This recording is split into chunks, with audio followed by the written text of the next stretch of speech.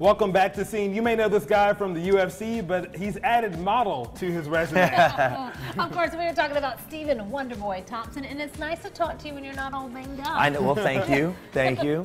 Yes, you know, it's good to be here without, coming in here with two black eyes. Yeah, so. Express probably wouldn't want you if you looked all Yeah, up. no, I don't think they would. I don't think they would. So how does that work? Because you're now, Mr. Model Extraordinaire. They're cool because they know what you do in your other life, right? They do. They do. Well, actually, if it wasn't for the UFC, I wouldn't be a model now. Right. I was doing a photo shoot with Gotham Magazine in New York, leading up to UFC 205, which was the first fight in Madison Square Garden. And I had some people approach me. I was like, "Hey, would you want to do this?" They're like, "I like what I see." He's cute and he can knock you out. That's a winning combination. I know. Is there a weird dichotomy? Because one of our guests just came and said, "What's up, killer?" But now you just came in my inbox of Express Clothing. Like, is there people? I walk around as a model, but deep down, I'm a killer. You're a I'm a killer. Yeah.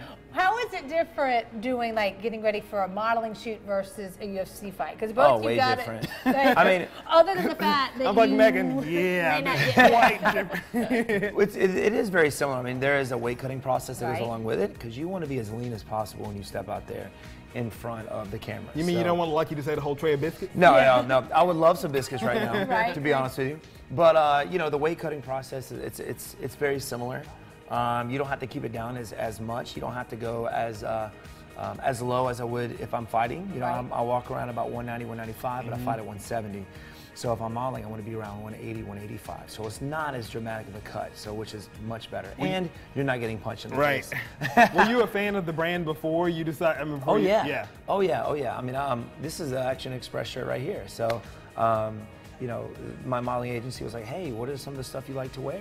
And I told them what I like to wear, and next thing you know, bam, Express Men's like, "Hey, we want Stephen Thompson out there doing a modeling shoot, showing off our new sports and loungewear." So I was like, you let's obviously do it. look the part, but a great role model too for all of them. So that's something you don't always have with everyone. And it sets up for even more modeling gigs there too. And any fight news that we can report? What are we looking at? Well, I do have a fight coming up. I can't tell you who yet. Okay. We'll be announcing the fight. We have a huge press conference next Thursday in Brooklyn, so stay tuned.